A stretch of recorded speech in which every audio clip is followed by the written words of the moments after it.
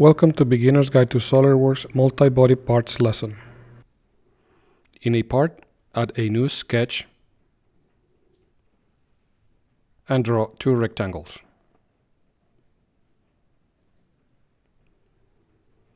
Click on Extrude Boss, set the depth, and click OK.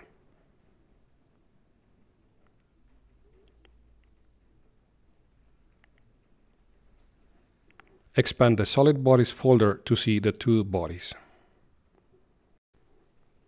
Select the Shell command and remove the two faces indicated in one body.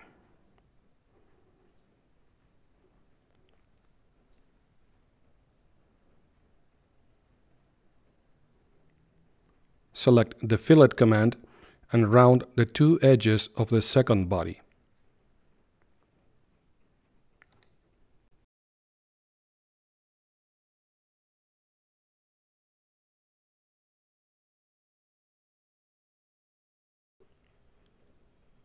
Add a new sketch in the front face, draw a circle, and make an extruded boss.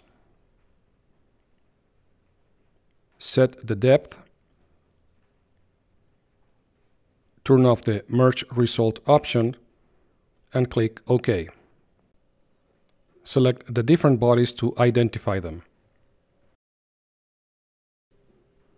Edit the Boss Extrude To feature. Turn on the Merge Result option and use the Selected Bodies option. Select the shell body and click OK. Notice there are two bodies now. Edit the Boss Extrude To feature. Activate the Auto Select option and click OK. Notice there is only one body now. Edit the Boss Extrude To, deselect the shell body and click OK.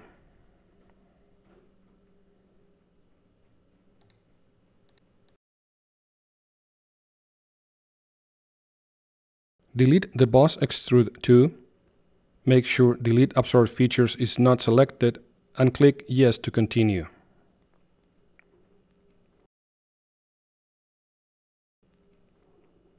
Select the circular sketch, click on Extruded Cut and set the end condition to Through All. Leave the feature scope to Auto Select and click OK. Edit the Cut Extrude. Remove the shell body from the feature scope and click OK.